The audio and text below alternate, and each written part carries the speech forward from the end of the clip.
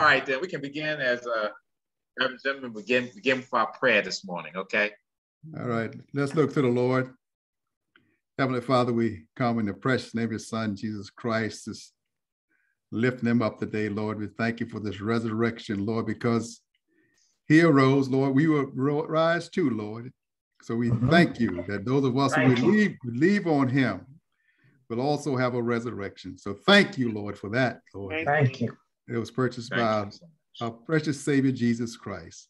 Lord, we pray for the message today, and we pray for the messenger, Lord, that you will anoint him of the fresh anointing of your spirit, that he rightly divide the word of truth. We pray for all the families, all the child church family who are represented here this morning, and those others who may be listening in, Lord. We lift them up to you, dear Lord. Ask you to then to bless them and bless their households. Lord, we just thank you for this day, Lord. We know that, Lord, it's you that woke us up this morning. Our eyes can see a new day that we have not seen before. And Lord, we pray this day that we will bring honor to you, Lord, because this not only is the resurrection, but just because who you are our Lord and Savior, Jesus Christ. So thank you, Lord, for arising this morning. And we lift up to you, Lord, Sister Doretha Montgomery, Lord. We know that she's one of your children, Lord, and you know what's going on with her body, Lord. So we just turn that over to you there, Lord. And we pray for their family, Lord, that you would just relieve their anxiety, Lord. When our loved ones go down, Lord, we become anxious, but Lord, help the family to lean upon you and your grace and your mercy and your love for us. We just thank you right now, Montgomery, Lord, to one of your sweet, sweet, sweet members there, Lord. We thank you for her. We pray for the family, Lord, each and every one of them there, Lord. And we pray for our pastor, Lord. He has another relationship besides being her pastor, Lord.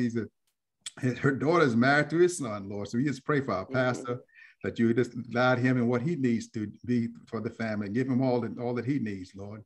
We just thank you for this lesson today. We thank you that you left these books here for us, so we know what you did for us, Lord.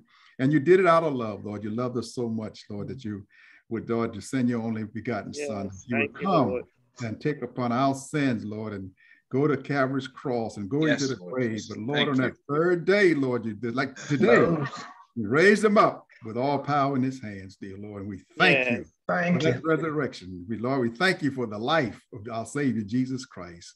And Lord, today we thank you that we can lift up your name. Like we tell somebody, we serve a risen Savior. Not a dead Savior. He's a risen Savior, and he's at your right hand making intercessions for us right now. So Lord, we thank you and we praise you and give all glory and majesty to you. In Jesus' name, amen. Amen.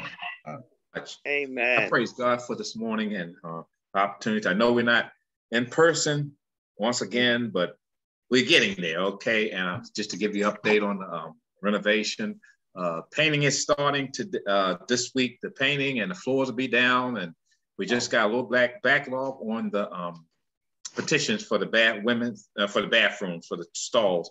A little background that backlog on that, and the community, the baptism. So it's coming along, and I'll keep you updated on that. And but things are coming along. We thank the Lord for your prayers and your support in this whole situation. Okay. Amen. As you see behind me, he is what? He is alive. He is risen. He is alive and he is risen. I want to start out worship today a little bit different today. I want to start a little bit different. I know it's coming from Matthew, Mark, Luke, and John, right? But let's start out with 1 Corinthians chapter 15. Let's start out with 1 Corinthians chapter 15. Let me see, can I pull that up there for you? I want you to see something here. 1 Corinthians chapter 15. Because we need to understand that the resurrection is a guarantee that every saint, everyone who has believed, as it was already prayed, everyone who believed, as Jesus has rose, so shall we rise. That is a promise from Scripture. That is a promise from Scripture. And it is it's one of the greatest things in history. Even those who don't believe, when they hear of the Christian faith, one thing they know of in history is that there was a resurrection. There was a resurrection. They know Jesus is real. They know Jesus was real, but we need to understand that the resurrection to us as believers means several things as we go into our worship today. Chapter 15 of 1 Corinthians is the great chapter on the resurrection. And I want you to first look at verse 13. Look at verse 13 first, because we want to see the reality. We're going to look at the reality of the empty tomb, but we want to see the reality of the resurrection and what it means to us. And verse 13 starts out with, but if there be no resurrection of the dead, then is Christ not risen. If there's no resurrection of the dead, that means Christ is not risen. We don't have a savior. And guess where we are? We're still in our sins. So that's the first thing we need to know. Christ is risen.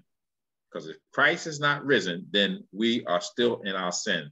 But he rose. He rose. Then verse 14 says, and if Christ be not risen, then is our preaching vain. What does that mean? If Christ is not risen, then preaching is useless. What are we preaching to people for? What are we telling people about Christ for? Because if he's not risen, then he's dead in the grave, just like one of us, just like we go into the grave. But that would make our preaching in vain. Also, if he is not risen, look at verse 15. Yea, and we are found false witnesses of God. That makes the apostles liars. That makes Paul and all the apostles, that make them liars of what they preach. And you know, all through the book of Acts, when they're preaching about the resurrection. They're preaching about the resurrection. Also, in verse 15, it says, because we have testified of God that he raised up Christ, whom he raised not up, if so be that the dead rise not. We're liars. It's a lie. Everything is a lie if Christ has not risen. Look at verse 16. For if the dead rise not, then is not Christ raised. All he's doing is emphasize. He's emphasizing that. He's reinforcing that Christ, if he's not raised, if Christ is still in the grave, then our preaching is vain. The apostles who wrote the scriptures, they're liars. And look at verse 17. And if Christ be not raised, your faith is in vain. What are we believing for? Ye are yet in your sins. Ye are yet in your sins. And verse 18. Then they also which are falling asleep in Christ are perished. That means all our loved ones, those who have gone on ahead, believing in Christ Jesus, they are no longer in existence. They have perished. And we know that is not true, because to be absent from the body is to be present with the Lord. So we know that if Christ is risen, our gospel preaching, if Christ is not risen, our gospel preaching is useless. Our gospel preaching is faithless. Our gospel preaching is the apostles are liars. Sin power has not been broken over us. And everyone who died hoping in Christ is actually damned. And then verse 19 says, if in this life only we have hope in Christ, we are of all men most miserable. Women, takes in men and women. What is he saying here? If Christ didn't rise from the dead, then Christians are putting their hope in a dead Christ. We're putting our hope in a person who's dead. You can put your hope in anybody who's in the grave. They're dead, but he is alive. If we're putting our hope in a dead Christ, then we are, by most people, most miserable.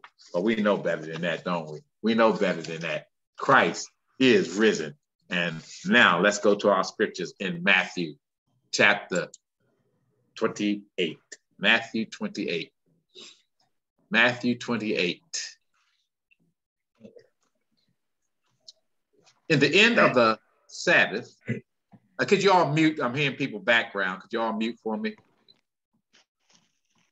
In the end of the Sabbath, as it began to dawn towards the first day of the week, came Mary Magdalene and the other Mary to see the sepulchre. And behold, there was a great earthquake, for the angel of the Lord descended from heaven and came and rolled back the stone from the door and sat upon it. His countenance was like lightning, his face, and his raiment white as snow. So we know this is a holy angel, okay? And for fear of him, the keepers did shake and became as dead men. They're in a coma. And the angel answered and said unto the women, fear not ye, for I know that ye seek Jesus, which was crucified. He is not here, praise the Lord, for he is risen, as he said. Come see the place where the Lord lay, and go quickly and tell his disciples that he is risen from the dead, and behold, he goeth before you into Galilee. There shall ye see him. Lo, I have told you.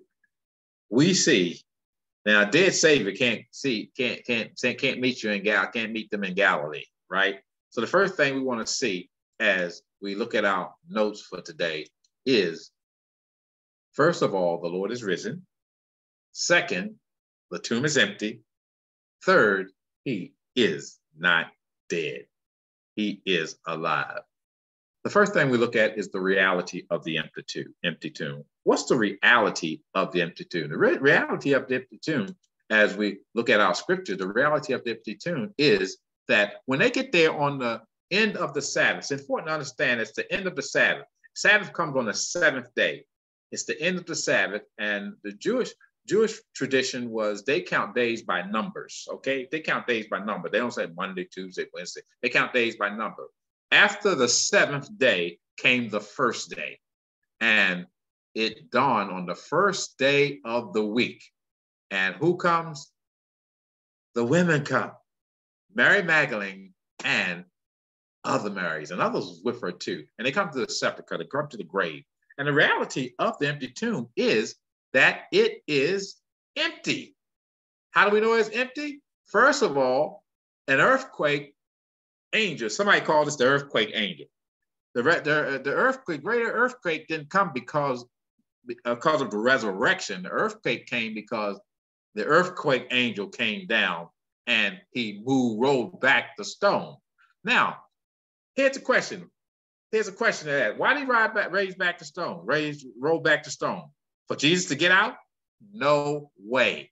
For us to see in, for the ladies to see in, that the tomb was empty. So that's the reality. The angel rolls back the stone to see, not let Jesus out, but Jesus gone.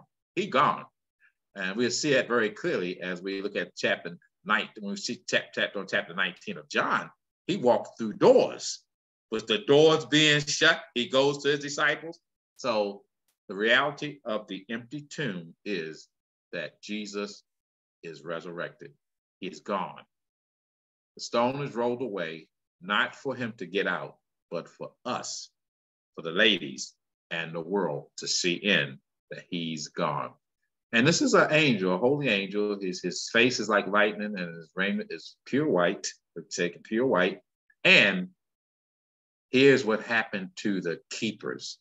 Remember that the Pharisees had asked Pilate to put soldiers at the door.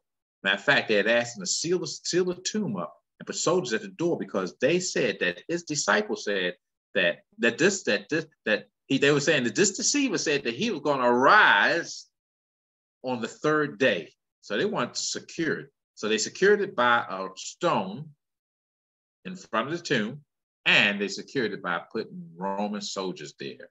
But Roman soldiers have no power over the power of God. Roman soldiers have no power over the angels of God. Roman soldiers have no power at all over the affairs of God or God's, God will, okay? So when the angel comes, the keepers, that'd be the soldiers, Roman soldiers, they shook, and they became as dead men. When I say they became dead men, they went into a stone coma. It is something. They went into a coma. The ladies didn't. They went into a coma. The ladies didn't. The angels come to the lady. Isn't God a sustaining God? He sustains. He sustains his children. He sustains his believers. He sustains his believers. The soldiers, they went into a coma. The angels, God sustained the women and told them to do what? Fear not. Fear not. Why? Because I'm about to show you something. He says, I know you seek Jesus, whom was crucified.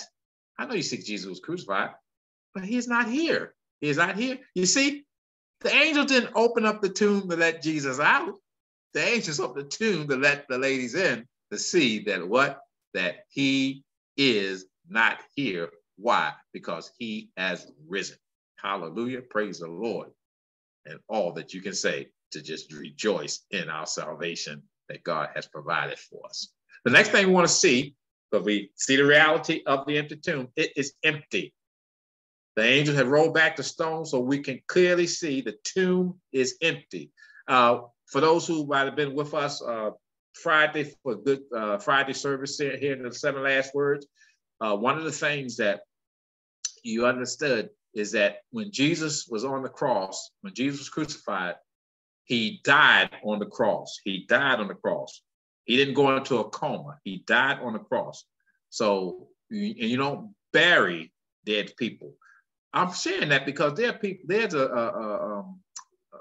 understand there's something out here now that says that maybe Jesus didn't really die on the cross and maybe he went into a coma, and when he went into the coolness of the tomb that he was revived.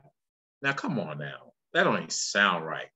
He revived from a resurrection, a crucifixion, that from those soldiers who were professionals. We saw very clearly Friday, Jesus died on the cross, for they did not break his legs. They did not break his legs. They broke the thieves' legs so they could die faster, so they wouldn't be up there for Passover. But they came to Jesus. He was already dead. And what did they do? They thrust a spear in his side, and out came blood and water. And that's very important to understand that when the blood and water mix, the blood mixed with the water, that means you are dead. And these soldiers knew very clearly, they were professional executioners, and they knew that he was dead. If they didn't think that he was dead or know that he was dead, they would have broke his leg. But it was fulfilling scripture. Not a bone of the perfect Lamb of God was broken. I'm sharing all that to share with you that he was dead and he has now risen. They laid him in the grave and he is now risen. The next thing we need to understand is we want to see the response to the empty tomb. How do people respond to the empty tomb? Do you know that there are people, many people who don't believe in the resurrection? There are people who don't believe in the resurrection. There are people who believe, they're naturalists who don't believe anything miracle could happen. There are people who, there are people who are very angry about the resurrection. They go out to prove against the believers that there is no resurrection. And so you got those who are unbelieving that are trying to disprove the resurrection. But what is the response of those who have faith? See, the resurrection, to understand the resurrection is a faith walk.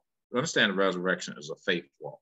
And I want to take us to understand the response when we look at chapter 28, verse 7. Verse 7 says, and go quickly. The angel is announcing, he's telling the women to go and tell his disciples. He said, go quickly and tell your disciples that he is risen from the dead. And behold, he goeth before into Galilee. There shall ye see him. I have told you. Look at their response. And they departed quickly from the sepulchre or the grave with fear and great joy. Fear and great joy. I can have fear and joy at the same time. Fear because they didn't quite understand. They didn't believe in they didn't understand the resurrection at this time. Why were they going to the tomb? They were going to the tomb to dress the body of Jesus with ointments, with different perfumes and ointment. They had not yet believed in the resurrection yet or understood the resurrection yet. They were going to anoint a dead body before the fourth day. There was a tradition in Jewish, this is a tradition, and you can read up on it in a Jewish tradition that says if a person was dead for 4 days, then the spirit, because of the decay of the body, the spirit would leave it totally. So it could be that they wanted to get there before that 4th day so they could do their last sympathetic deed to the Lord that they love. And you know, there was all Joseph of Arimathea and Nicodemus had already provided some ointments and perfume for the body, because you know they didn't embalm. Jews did not embalm. Jewish people did not embalm, but they wrapped the body in cloth, which was filled with perfumes and aromatic perfume that would keep the body until they bury it. So they went there to actually anoint, to put perfume and to anoint the body with perfumes and all. So they did not know. They didn't really realize the resurrection yet. But look what they did. They ran with joy, fear, and joy. Fear because they didn't quite understand, but joy because they know something is happening, and just joy that the Lord puts in their heart, you can't take it away, even in the midst of the fear. And they did run to bring his disciples word. And look at the next verse there. As they're going, then said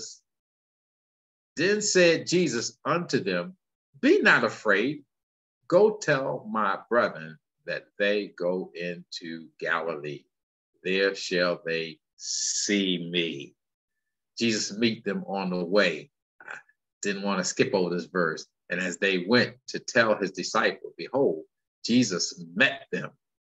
He's alive. He says, all hail. You know what that word means? Jesus said, good morning. Hi. Isn't that something? Our Lord is our personal Savior. Our Lord is showing that he is our personal Savior. And he says, good morning, or hi to them. And they came and held him by the feet. And look what they did. They worshiped him. Don't tell me Jesus ain't who he said he is.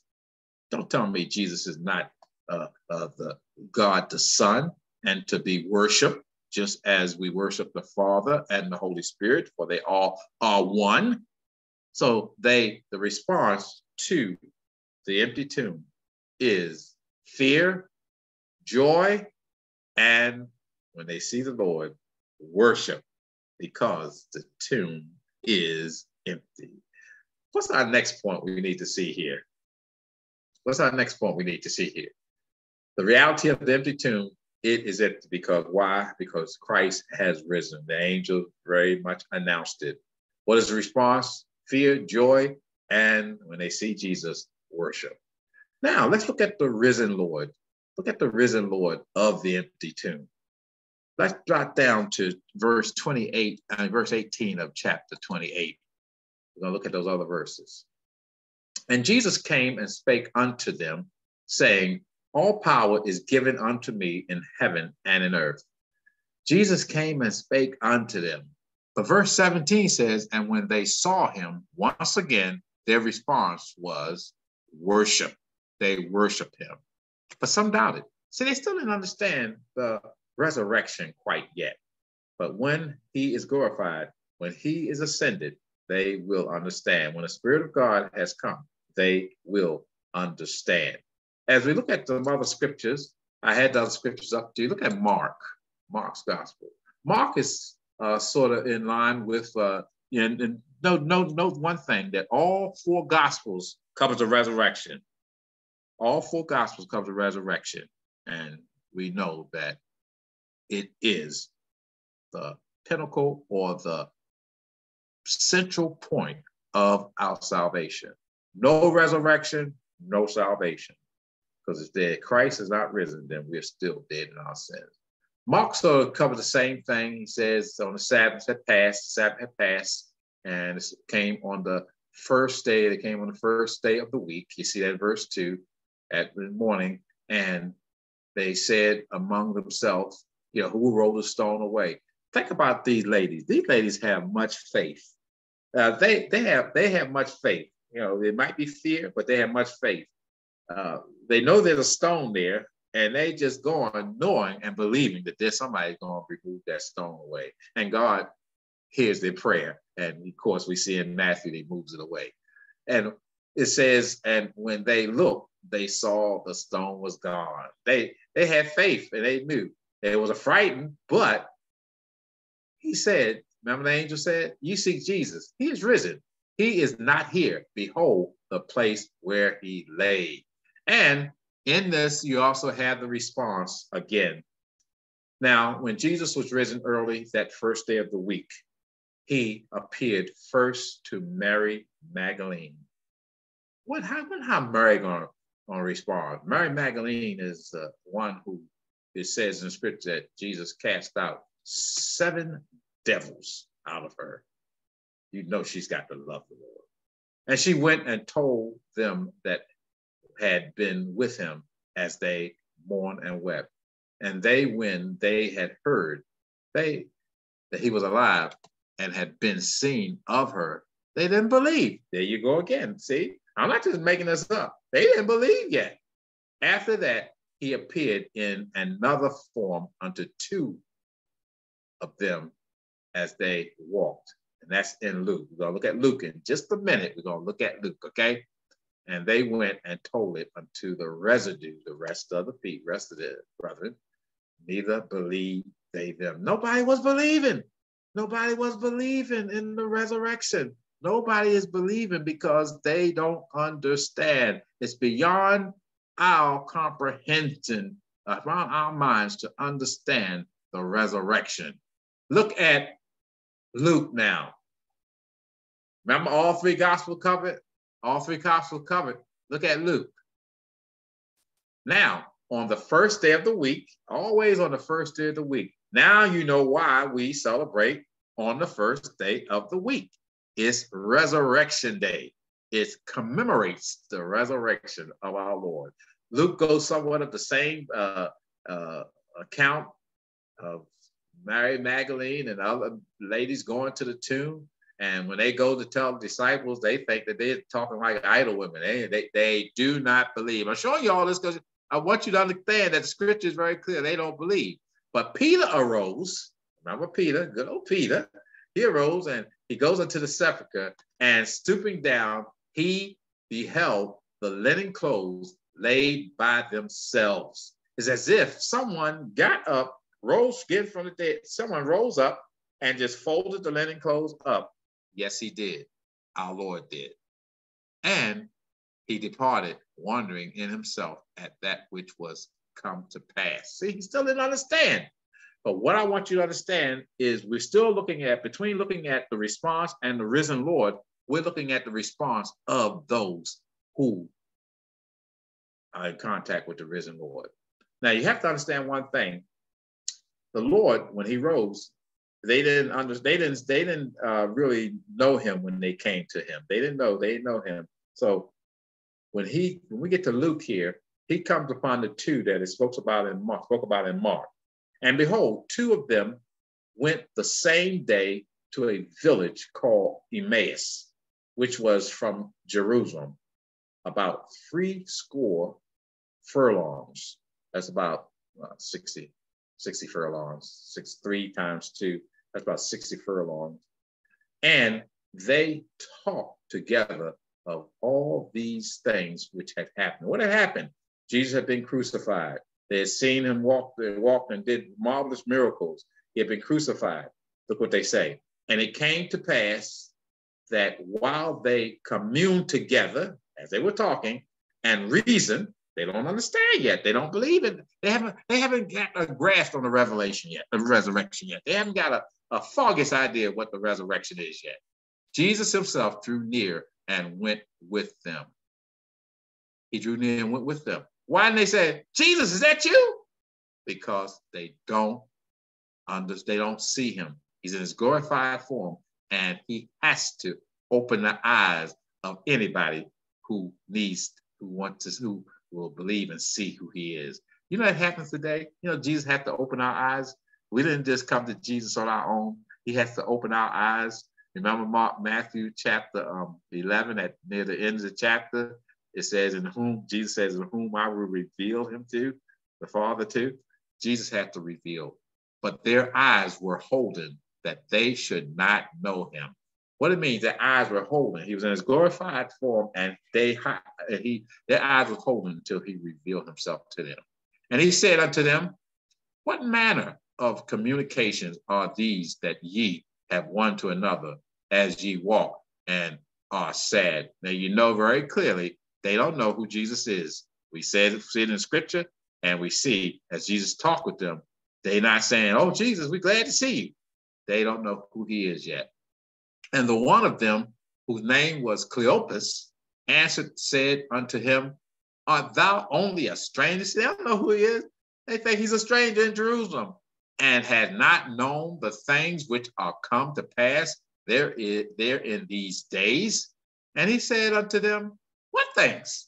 And they said unto him, concerning Jesus of Nazareth, which was a prophet, mighty in deeds. Remember, they saw the deeds, and word before God and all people, and how the chief priests and our rulers delivered him to be condemned to death.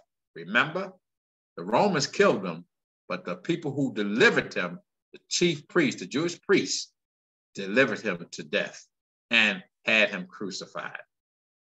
But we trusted. You know what they're saying here in verse 21? We thought really that he was really the one. We trusted that it had been he which should have redeemed Israel. And besides all this, today is the third day since these things were done. Yea, and certain women, also our company, made us astonished, which were early at the sepulchre. And when they found not his body, they came saying that they had also seen a vision of angels, which said that he was alive. See, they didn't believe. They did not yet believe in the resurrection. And certain of them which were with us went to the sepulchre and found even so as the women had said, but him they saw not. See, they didn't understand the resurrection. They didn't believe in the resurrection as of yet. They didn't believe in the resurrection yet. They were looking for a dead Savior in a tomb, not realizing that he was going to rise. And he had told them, Jesus, our Lord, had told them on several occasions that I must be put to death, but on the third day I will rise again. And look what Jesus says to them. This is the risen Lord of the empty tomb. Look what he says to them. Oh, fools, and this is not derogatory. Oh, you fools, or when he says ignorant, you who are uninformed, you who are not informed, or uninformed. He's not calling them fools like a derogative thing. You who are uninformed and slow of heart, uninformed, you know your scripture, and slow of heart to believe all that the prophets have spoken. In other words, we're saying you don't believe the scriptures, all the scriptures that you have and you don't believe it. Ought not Christ to have suffered these things and to enter into his glory? And look at this. See why the Old Testament and the New Testament must be studied and read together. You can't neglect one or the other. People like to say, I don't want to read the Old Testament. I can't read through it. It's too cumbersome to it. No, you need to go through the cumbersomeness of it and read it and understand it, because what did Jesus do? What did the risen Lord of the empty tomb do? As he met with these two on the road to Emmaus, he began at Moses, that's Old Testament, and the prophets, and all the prophets, that's Old Testament. He expounded unto them in all the scriptures the things concerning who? Himself. Concerning himself. He probably went through Psalm 22. He probably went, well, it wasn't Psalm 22 at the time. We know it's Psalm 22 about the resurrection, what he would say on my God, why have thou forsaken? He probably went through all those scriptures that talked about his crucifixion, his resurrection. And as he went through all those scriptures, you see, now, those of us who have been neglecting the Old Testament, it's time for us to get in it, get with it, okay? Because Jesus used it, beginning with Moses, all the way to the prophet, to expound, to show them the thing concerning him. And what was concerning him? His resurrection and his crucifixion and his resurrection. As they got near to the village, look at this. The risen Lord is talking with them. They don't know who he is yet. And he made as though he would have gone further, but they constrained him. They stopped him. They said, they said, don't stop. Come on further with us, saying, abide with us, for it is towards evening, and the day is far spent. And he went in to tarry with them. He went with them.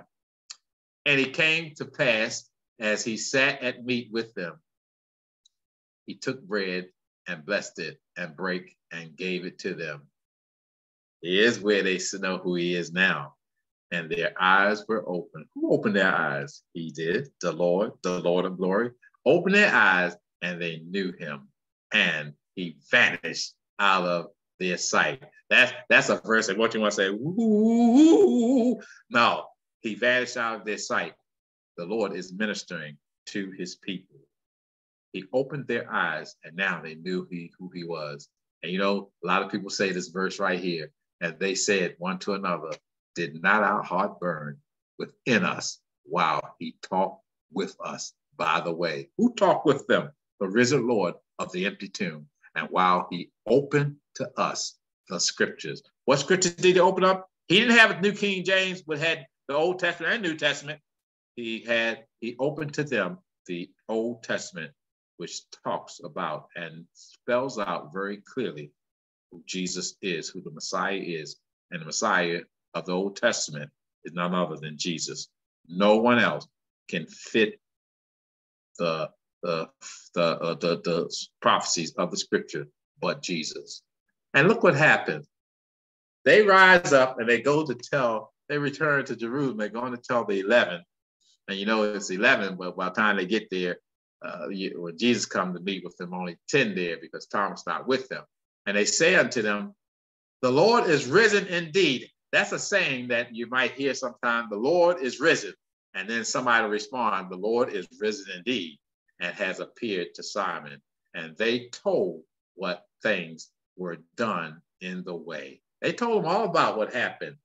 And as they did speak, Jesus himself stood in the midst of them and said unto them, peace be unto you. Peace be unto you. The risen Lord said, peace be unto you. But they were terrified and frightened. Don't you know it? They had not yet believed in the resurrection and supposed that they had seen a ghost, a spirit or a ghost. And just to show that this is a physical resurrection, never let anybody tell you that this was some kind of phantom resurrection or some kind of spiritual resurrection. This was a bodily, physical resurrection. As he lives, so shall we live. So there's a fright, they're frightened, they're terrified. And he said unto them, why are you troubled? And why do thoughts arise in your heart? Don't God know every thought in our hearts? He knows what we're thinking right now. He knows every bit he knows the thought before we even think it. He knows that they are frightened and afraid because they think he's a ghost and they have not yet believed in the resurrection. So he want to show him as the risen Lord as being the physical bodily resurrection. He said, behold my hands and my feet, that it is I myself. Handle me, touch me, and see me. For a spirit, a ghost, has not flesh and bones, as ye see me have. And when he had thus spoken, when he talked to them about what he showed them his hands and his feet. I tell you, I believe when we see our Lord, the things that we're going to see his pierced hands, his pierced feet. We're going to see that pierced side with his fist in the side, knowing that he is our risen Lord of glory, who have saved us from our sins.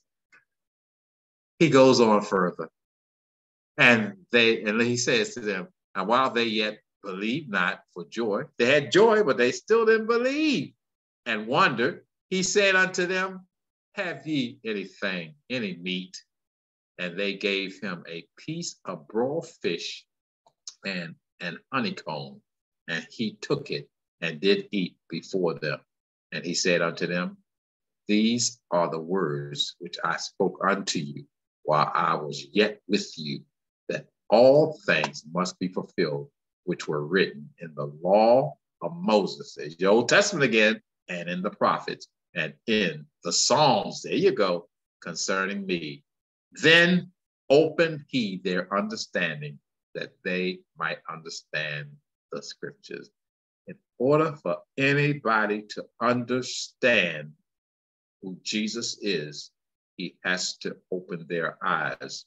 And it's a faith that we need to place in Christ Jesus, and he will open our eyes. And he said unto them, thus it is written, and thus it behooves Christ to suffer and to rise from the dead the third day. Rise from the dead, third day. And this is, once again, he gives them the commission. He gives them the commission, and that repentance and remission of sin should be preached in his name among all nations, beginning in Jerusalem. That's why we've been studying the book of Acts. We see it preached. So the risen Lord, he's alive. He's physical risen. It's a physical bodily resurrection. And we need to understand that we cannot let those who don't believe come to us and say that there was no resurrection, because the importance of the resurrection is, I'm going to give you 6 things as we prepare to close our celebration of the resurrection. Before I give you these 6 things, you understand the reality of the tomb, right? So take you back to the outline here. You understand the reality of the empty tomb. It's empty. Jesus is gone. The stone will roll away for us to see in, to see that he has risen from the dead indeed. The response to the empty tomb, even though it was fearful response and frightened response, it was worshiping and realizing that Christ is Lord. And the risen Lord of the empty tomb, he shows himself not only to the two at Emmaus, he goes to the disciples in chapter 19 of John. He shows himself as he goes while the door was closed, and he shows Thomas. Thomas wasn't there the first time, but as he comes the second time, and Thomas, he tells Thomas, see my hands, see my side, and Thomas says very clearly, my Lord, my God, and my Lord, and my God. 6 things you need to understand as we close out our worship today. 6 things. The importance of the resurrection is, first of all, it is giving us that the word of God is true, showing us that the word of God is true. Jesus said over and over again, I will rise, I will rise, I will rise. On the third day, I will rise. That indicates and shows us that the word of God is true. Number 1, jot that down. The resurrection is important. Importance of resurrection is because Jesus is the Son of God. He is the Son of God. He is the Messiah. He is the one who would come to save us from our sins. He, as God, has power over sin. How do we know he has power over sin? When he died for our sins on the cross, when he died for our sins on the cross, on the third day, he rose again. He is the Messiah. He is God the Son. Thirdly, the resurrection is important because it completes our salvation. It completes our salvation is complete in the resurrection. Because of the resurrection, we are victors. We have victory. We have victory. We can't sing that song, Victory in Jesus, if there is no resurrection. Fourthly, the resurrection is important and is of utmost important and must be understood because the church is now established. Remember Jesus said in Matthew 16, upon this rock I will build my church. What did Peter say? Thou art the Christ, the Son of the living God, Matthew 16. Upon this rock I'll build my church, and the gates of Hades, death cannot kill believers. You know that, right? Death will not kill his church. And Jesus said, I'm establish my church and death can't kill it. Resurrection is the proof of the establishment of the church. The church cannot be killed. Fifthly, the resurrection is important. Why? Because the judge is coming. The judge is coming. I ain't talking about Judge Judy. I'm talking about the judge, the true judge. The judge the Lord Jesus Christ, he is coming. He is coming. The judge is alive and he's on his way. John chapter 5. Jot down John chapter 5. Jesus said in John chapter 5 at one point, God had given all authority in his hand to judge. John chapter 5. Read that clearly. So the judge is coming. That's number 5. Sixthly, the last thing that we need to understand, one of the things we need to understand about the importance of the resurrection is that it proves this. Heaven is waiting for those who believe in Jesus Christ. Remember John 14, verse 1 says, if you believe in God, you believe also in me. For in my Father's house are many mansions, and if what I saw I would have told you. I go to do what? To prepare a place for you. And if I go to prepare a place for you, I will come again and receive you unto myself. So what those 6 things again?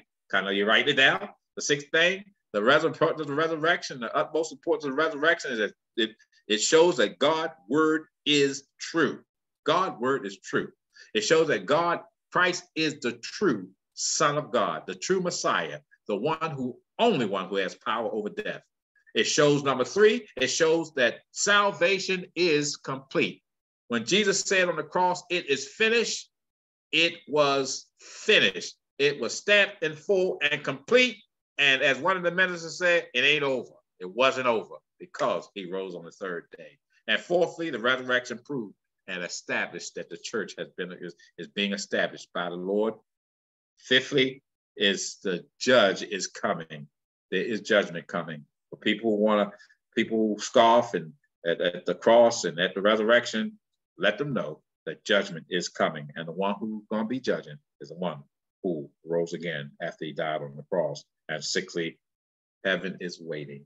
You can tell them, I have a home. This is not my home. My home is in heaven where my Lord is. And he is preparing it, and it's awaiting for me. So aren't you glad of the resurrection of our Lord? Aren't you glad that Jesus is not in the grave, but he has risen again? As we close, just want to show you, because I did show you, I don't want to be amiss and not show you John's gospel.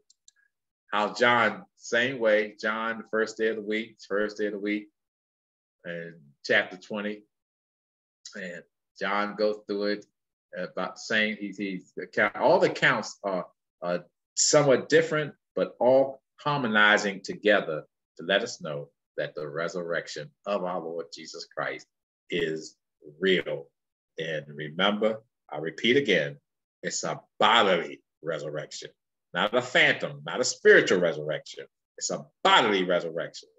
So as he was raised from the dead, so shall we be raised from the dead.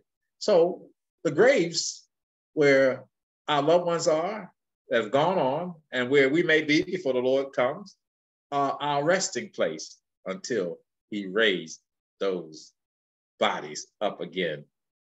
But in the meanwhile, our spirits are with the Lord. To be absent from the Lord is to be present, is to be absent from the body is to be present with the Lord.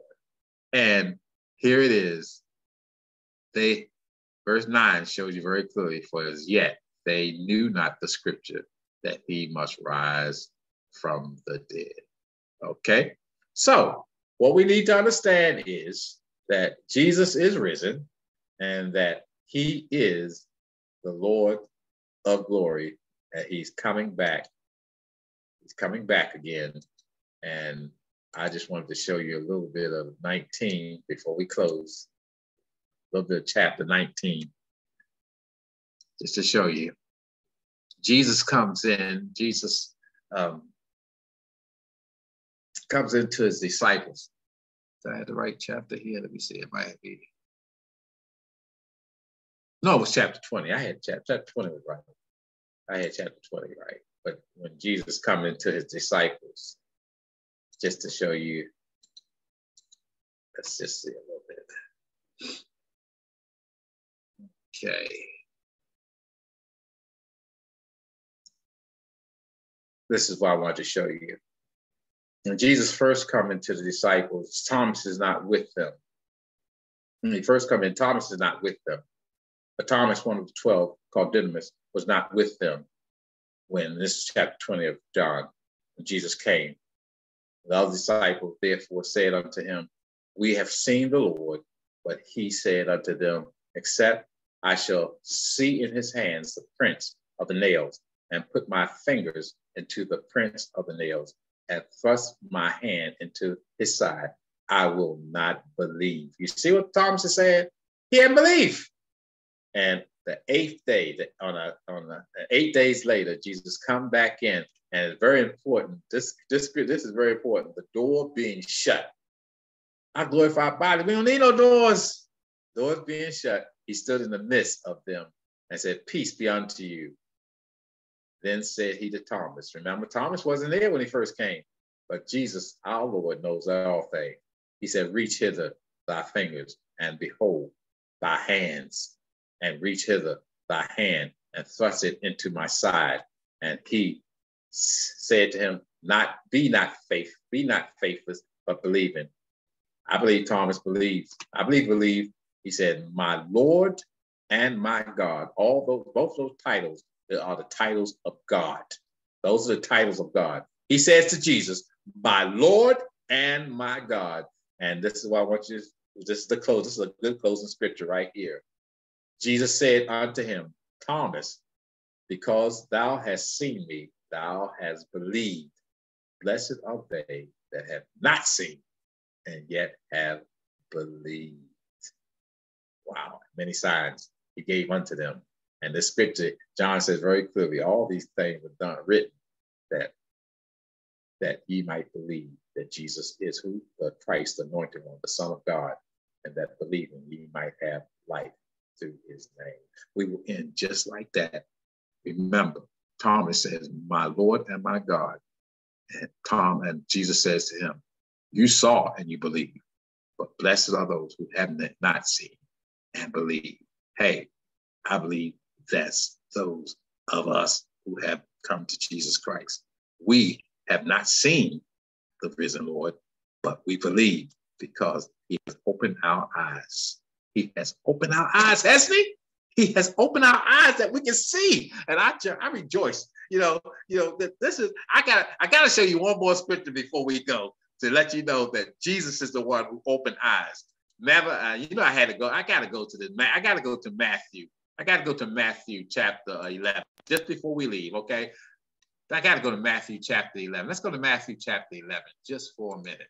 Matthew chapter 11, just to show you that it's Jesus who opened up the eyes. And if you believe in Christ, you need to praise God for what he has done in you, through you, and for you, in bringing you to the understanding of who he is, because we serve the risen Lord. He is real. Now, we're familiar with this verse, right? We're familiar with verse 28, right? Come unto me, all ye that are heavy laden, and I will give you rest. We quote that a lot. I think a lot of us know that. Take my yoke upon you and learn of me, for I am meek and lowly in heart, and ye shall find rest unto your souls. For my yoke is easy and my burden is light. Praise God. But look at the verses come before that. At that time, Jesus answered and said, I thank God. I thank thee, O Father, Lord of heaven and earth, because thou hast hid these things from the wise and the prudent, and have revealed them unto babes. He revealed them unto us, babes. Even so, Father, for so it seems good in thy sight. All things, this is what I want you to see, all things are delivered unto me of my Father, and no man knoweth the Son but the Father. You know what he's saying there? Nobody knows the Son, nobody knows the Son but the Father, neither knoweth any man the Father save the Son. God only knows him. But look what he says. And he to whomsoever the Son will reveal him. How about that? Jesus, if you know Jesus today as your Lord and your Savior, he is the one who has revealed himself to you. And we need to praise God on this resurrection celebration Sunday that he has done just what he said. He said in Romans chapter 10, verse 9, it says, if thou wilt confess with thy mouth the Lord Jesus and believe in your heart that God had raised him from the dead, what it said, thou shalt be saved. But with the what? Heart man believeth unto righteousness, and with the mouth confession is made unto salvation. This is praising God time. We are celebrating the risen Lord, and I'm so glad to have so many of you all with us celebrating the risen Lord, our Savior. That's our worship lesson